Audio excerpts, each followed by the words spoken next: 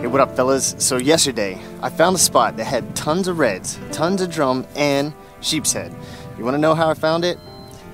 This guy, this big doofus died on me 2 miles from the boat launch, and it was right at sunset. So I had to hop out the boat and walk 2 miles back to where my friend picked me up. But you know what? On the walk there, I had a flashlight, and I was walking through some shallow water, and I saw a ton reds, sheep's head, and drum. And we've got the shrimps.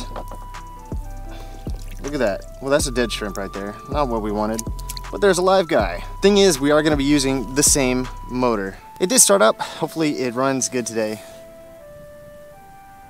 We'll see about that. Well, one of the tests at least. See if she starts up.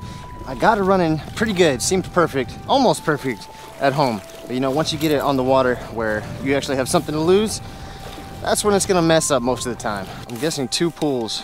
2 pulls and it should start. 1. That didn't sound good off the rip. Okay, 2, just like we thought. See if it idles. Okay, sounds good. Now, definitely gonna be staying close to shore this whole day actually, because if it dies, don't want to be in some deep water, especially since the wind is pushing away from the shoreline. All right, let's see what you got. Let's see what you got, Chief.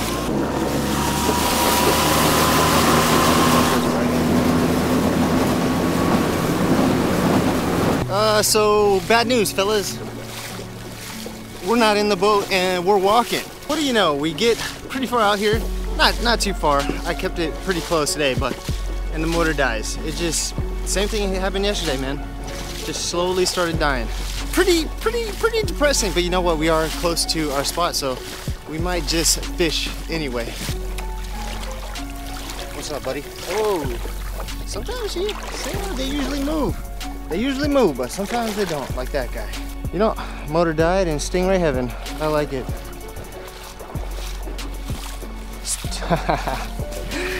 Oh man, yo, I don't know what I'm gonna do about this motor, fellas. You know what? I think I can fix it. I think I can fix it, but we'll see. Another guy right here. You gotta give a like for the number of stingrays. Should we get close? I better not play around with them stingrays. You get stuck by one of them, you're out for fishing for a little bit, I'd say. No, another one. Oh my God, chill. 3 right there. Golly, this stingray heaven. Oh my God, dude, there's 2 more right there. One's, oh my God. Holy, I'm shuffling the rest of the way. Dude, one of them was, he might still be right there. Barely visible. Oh, all right, let's load up a shrimp and see what happens. We might have to fish lures, actually. I don't know, we'll see. Get a nice shrimp on there. Put them on the treble hook. And we'll see what happens. Fish. Ah, something small. Speckler. Speckler. No way. Unfortunate. What do you want me to tell you, fellas? I can't do the shrimp without the boat. We're going in with lures. Look at that corky right there. A beautiful chartreuse blackback corky. I'll be honest with you, fellas, we're gonna need a really nice fish to save the day. It's possible though. It's very possible. Oh, there's a guy. That's a trout. That's a nicer trout. Yeah, that's definitely a trout. I expected to catch some reds at this spot. Caught a dinker trout. And now we got, it might be a red, small, tiny red. But I think it's a trout. No, it's a red. Yeah, it's a red. Look at him, man. Head shaking like a speckler.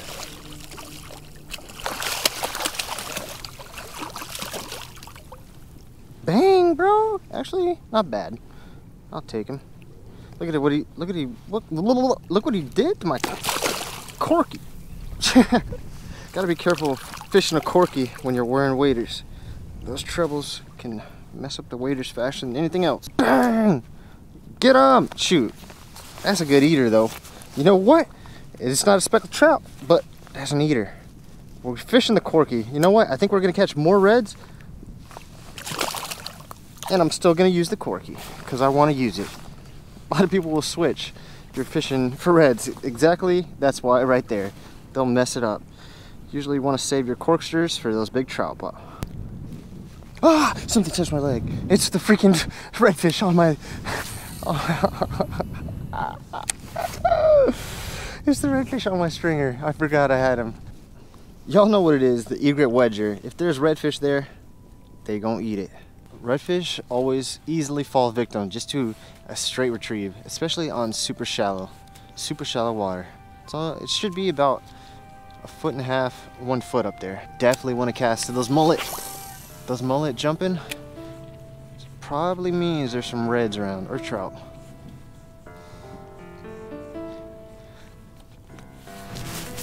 And with those mullet, I'm talking. Oh my god, dude!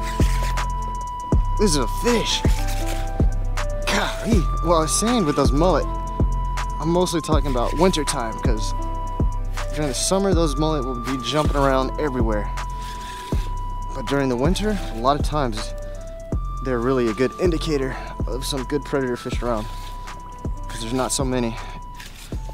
And they're not just jumping for no reason. I thought this guy was gonna be way bigger. Dude, they fight, I don't know, man. The one on the corky didn't fight for nothing, but this guy is a fighter and a half. I might have believed. Oh my gosh. Golly, dude, how's this guy so powerful? Are you kidding me? What in the world?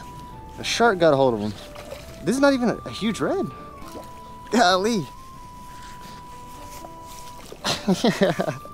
All right, buddy, get in here. We'll see how. Oh, this is a bigger one though. That's why. Not huge. Ah, he's pretty big. Come here, chieftain.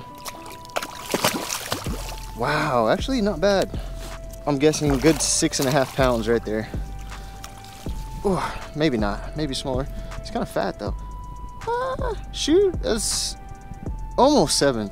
6 3/4. Look at his tail. Interesting, dude. His tail's chopped off, but he still has crazy power. That's a keeper. We're turning the day around a little bit, boys. A little bit with some nice freaking redfish for the keeping. Man, it still sucks, man. But you know what? Fish make it better.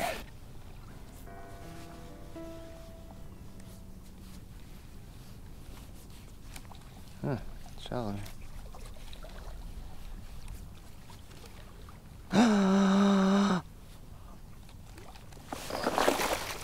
Boys. Oh my freaking god, I did it. I finally did it.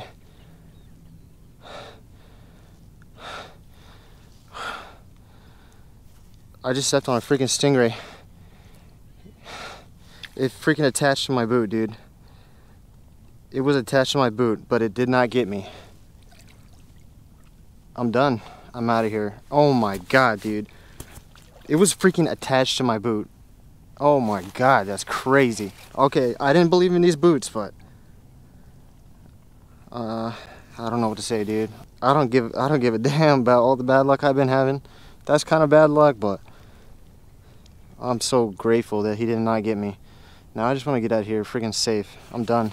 I stepped and I just felt like I was stepping on jello. And then I tried to take a step and I could feel his tail stuck into my boot. He was trying to fly away. I see where he got me, man. I see where he got me. The stinger's not there, but I'm telling you right now, you guys, you gotta buy these boots.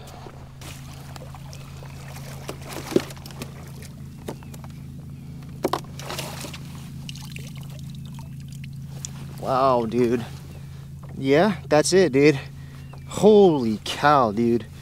Right on my freaking Achilles. Imagine, dude. Imagine my life for the next couple weeks, month, if that freaking guy got me in my Achilles. Holy cow. Good job. Good job, boots. The sun's coming down. We got a cold front coming in. We got no freaking motor. We got about 2 miles to walk, paddle. So we need to get out of here, but I will show you. I'll show you these boots, show you where he got me, and let you know what they are. I don't even know what they're called right now. Funny thing is, I kind of wanted to hate on these boots when I bought them. Well, this is our life now. We're paddling the kayak from the front. It's gonna be long paddle, a long slow paddle. I shoot. Last night when my motor died, I wasn't paddling. I walked about 2 miles, but obviously now I'm not feeling too keen on wading through these shallow waters. I had my little light and I was checking everywhere when I was walking last night, and I did not see. Oh, there's a stingray right there. I did not see one stingray last night. Today is a different freaking story. So here's the boots that may or may not have saved me. Bart's Bay Armors. They're pretty much specifically designed to prevent stingray stings. Now I was telling you guys I didn't necessarily believe in these boots stopping a big, stingray sting. The guy that makes these boots makes videos of him wearing them and stabbing them with stingray stingers, knives, stuff like that, and it seems to stop them. So I got these boots.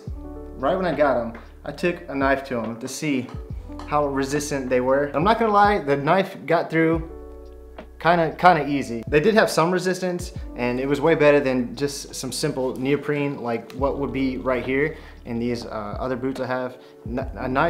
A stinger will just go super easily through this. So if you get hit on the neoprene on these boots, they'll easily go through. On this fabric, it's kind of a weird fabric. I thought it was gonna be something a lot heavier. They are pretty light boots. Let's just take a knife to them right now.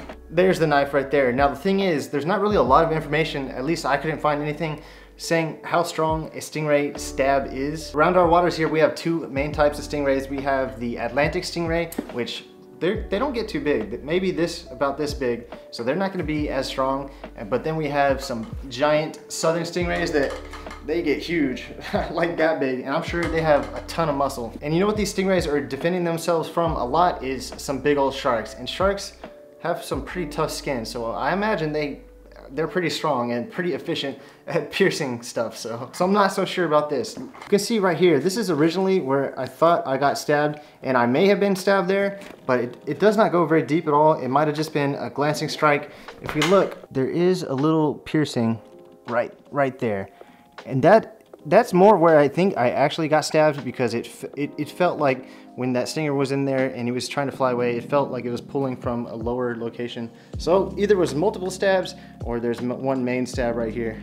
That's too close, buddy. That's way too close. Let's take a look at how easy it is to stab through them. So the guy who makes the videos on these, Bart, I'm assuming, I'm not sure, but he puts them on, and he'll put on the boots and then he'll start stabbing them. So he has a lot of belief with them, but it doesn't look like he's putting his full effort into stabbing, obviously. So let's do a few test stabs and see how tough these are against a somewhat sharp knife. I haven't sharpened it in a while. It's not really all that sharp, but it's got a semi-pointy tip. Let's stab it up. Seems like right there, it's doing pretty good, I'd say. Now the thing is, we're stabbing it where there's nothing in there, so if your leg's right up against it, it has something to push against, so it should stab more easily. I'm not gonna put my leg in there though. Let's try and find something else. All right, we got a towel with a little cup holder in there. Now it's not gonna be able to push through. Let's see how easy it is to stab. Yeah, right there, it seems like it's going through. Pretty easy. Let's see. Should be able to see those little stabs, and those pretty much seem like they do go all the way through. It looks like some of them did make it just barely all the way through, and some of them did not. So, you know what? Definitely better than nothing, I'd say. So these are the Bart's Bay Armor boots. I can't say I have 100% confidence in these guys. They may have saved me, this trip of fishing. And I'll tell you what, I'm definitely gonna keep wearing these. The good thing about stingray stings is most of them are gonna be a lot lower from when you're stepping on them. So all the parts that are gonna get stabbed is all in these rubber areas, which adds a little bit even more extra protection, especially more resistant than these Forever Last Ray Guard boots that a ton of people wear. See, even if we're just looking at the rubber parts, it has a lot more rubber coverage. If you do get stabbed right here in these, you should be good, because that's That's some pretty thick stuff. And one more big negative, these things are pretty freaking expensive. I bought them just because I do not want to be out of the game for fishing if I get stabbed with a stingray. So it was definitely worth it for me. I was a little bit disappointed with how resistant they are. A knife gets through pretty easily. Over these ray guards though, these are definitely a lot more comfortable. Even though there's more material here, these are a lot lighter. I'll tell you what, even though a stingray almost got me, I don't hate them because they're just defending themselves, you know? If you did get me, I would probably hate them though.